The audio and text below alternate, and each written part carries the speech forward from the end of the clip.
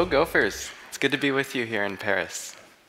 My talk today is for all of the Go programmers who use net.listen in your Go programs, or in other words, anyone who's written server applications. I'm going to show you how you can improve and automate the network security of your Go programs using a new protocol called ACME. The name of this protocol isn't really important. It means Automated Certificate Management Environment. But what is important is what it gives you.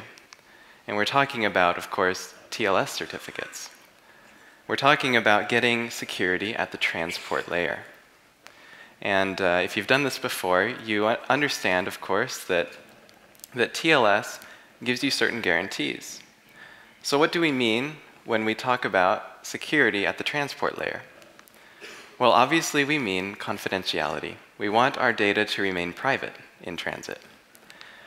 But we also want integrity, which is something that we often overlook when we have applications that don't transmit what we think is sensitive information.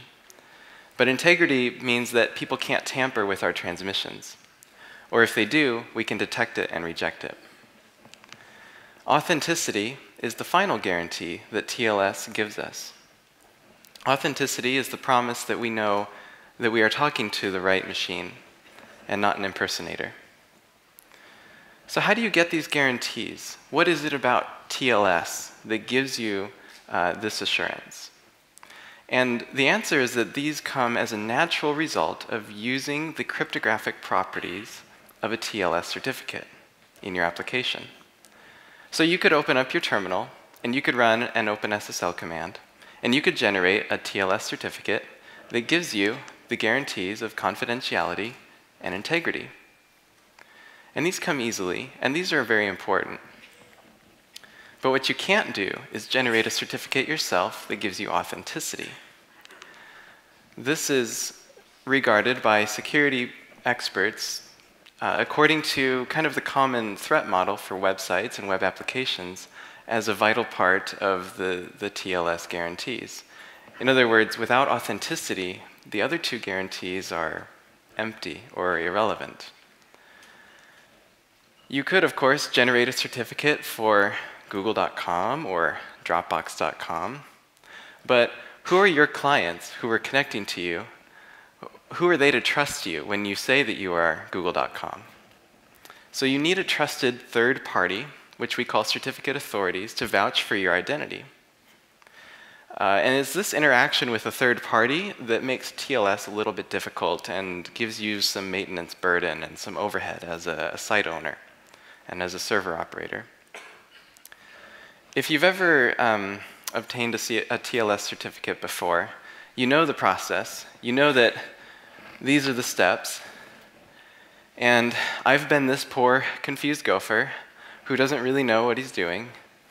And you have to do this process every year or two when your certificate expires.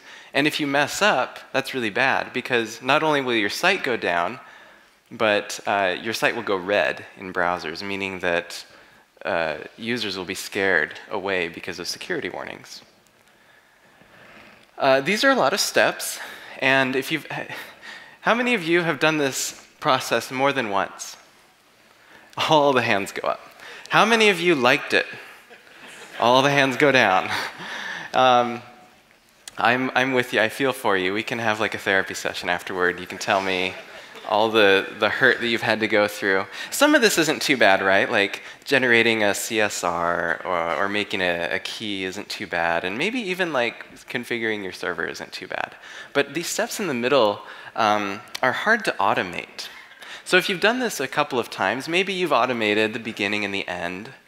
And so these highlighted steps here are the ones that aren't easily automated. They involve filling out order forms on the internet and clicking links in emails, which historically are not awesome for security. And in fact, so that's another problem with this whole process, is that this poor gopher has no idea what's about to hit him.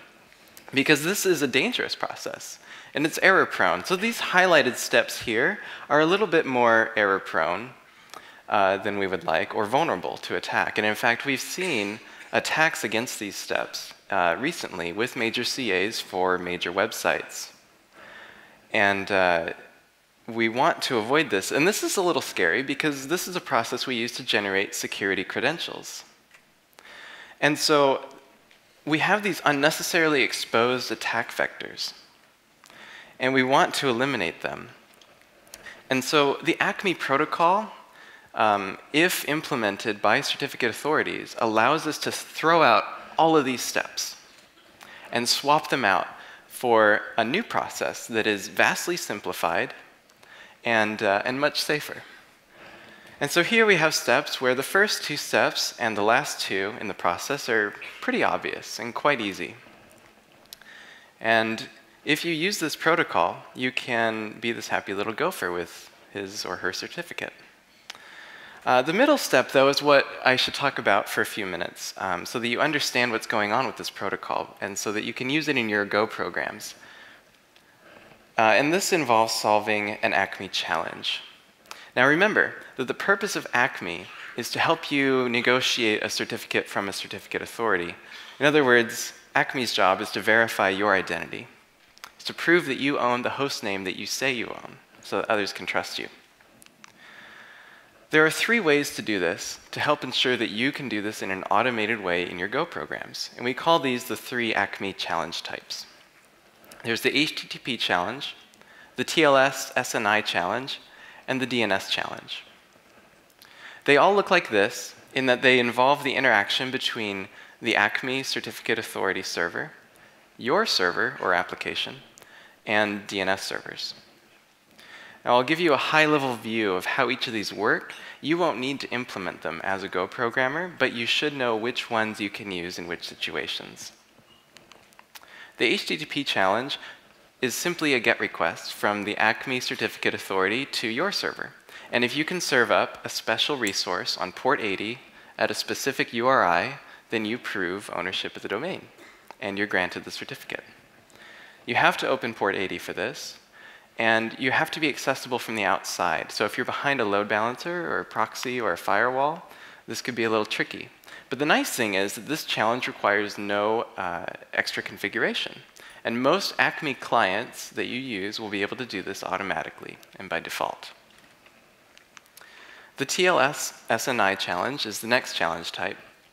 And this is also very common in that you open port 443, the ACME certificate authority attempts to negotiate a special TLS handshake with you, and if you can complete that handshake using a special server name, then you are verified and can download your certificate.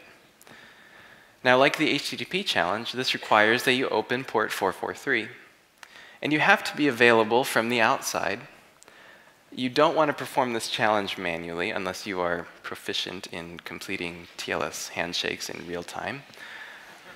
But again, the nice thing is that there's no extra configuration required. So ACME clients can just do this automatically, and it's nice because it happens on the HTTPS port, which is the common application for TLS certificates, but not the only one.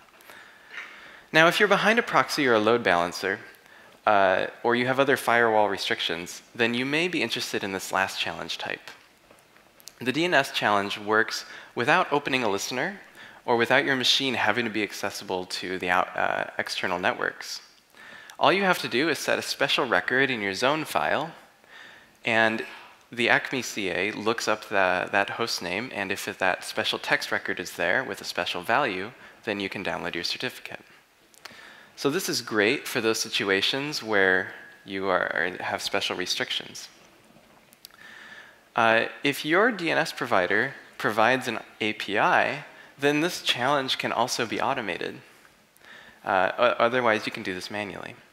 However, if your DNS provider is slow to apply changes, which we have seen some that take up to half an hour, then maybe you should shop around. But so this requires a little extra configuration for your ACME client. You have to give it credentials for your DNS provider.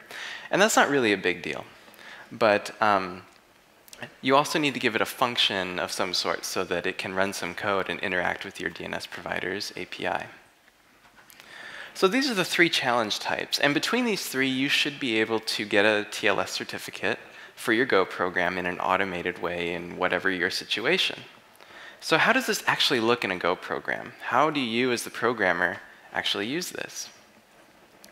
I'll show you a few packages that you can use. These are ACME clients that serve various purposes.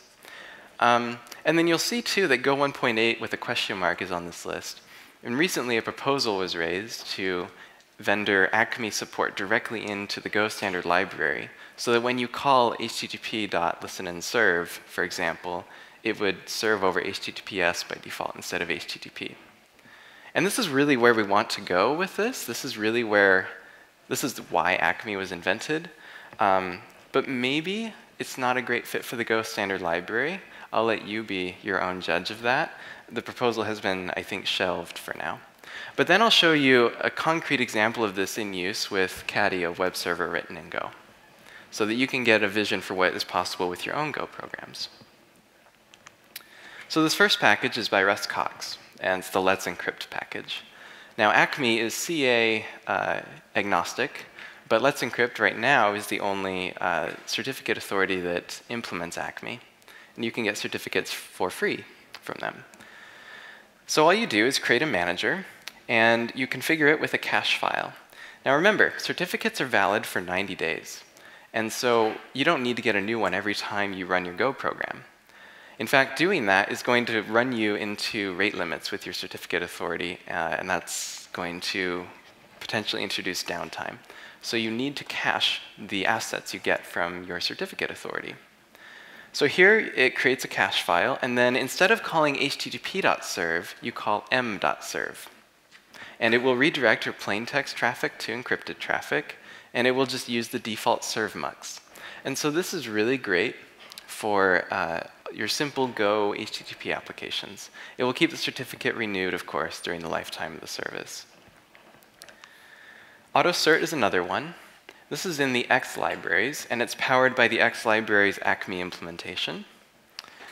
You create a manager, just like in the last package, and you can give it some extra configuration here.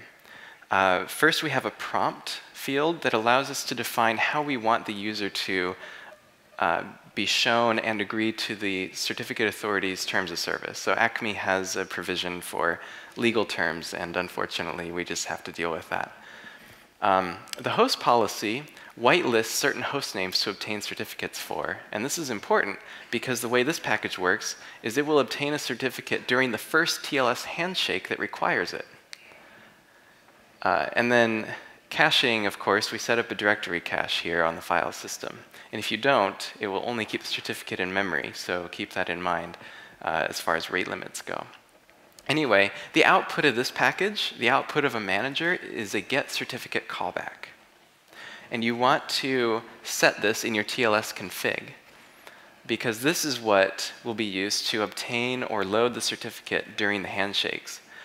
And because of ACME, for the first time practically in history, we're able to obtain TLS certificates on demand during TLS handshakes, and we don't have to think about it anymore. Notice that we don't pass in a certificate and key file here in the last line of listen and serve TLS, because we get them during the handshake. This is really cool technology. dQmer's ACME wrapper is another one that's very simple and plain and easy to use. To use this one, you create a new ACME wrapper with certain config properties.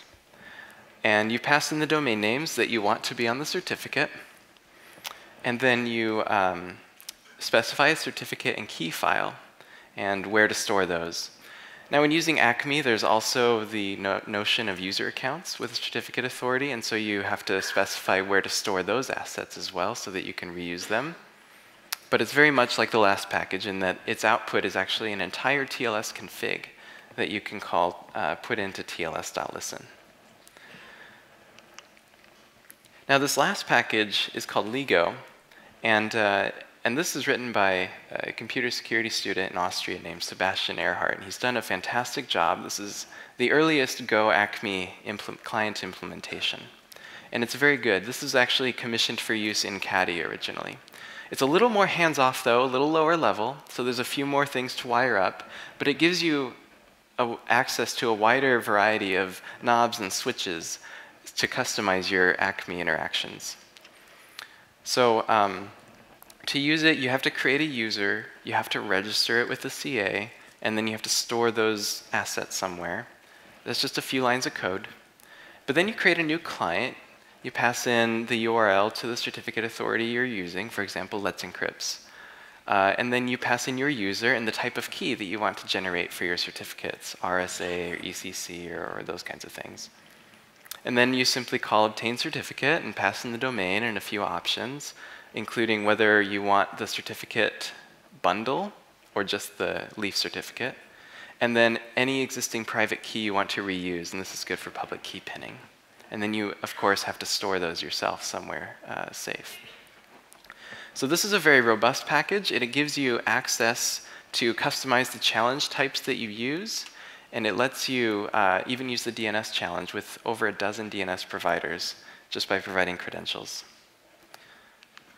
So to give you an example of what this looks like, I'll show you how Caddy does it. If you've used Caddy, you've probably experienced this process. You create a Caddy file, you specify the host name for the site that you're serving, and then when you start the server, it negotiates a new TLS certificate in a couple of seconds, and then your service is up and running. And it redirects the HTTP to HTTPS automatically. And it has a verified certificate from Let's Encrypt. So this is the goal. We want to encrypt everything. And as programmers, as site developers who are operating these services for other people, we have a responsibility to protect their data. And now we can do this without any overhead, without having to even think about managing certificates or dealing with that hassle or that cost. And so as you develop your Go programs that use the network, please encrypt responsibly. Thank you very much.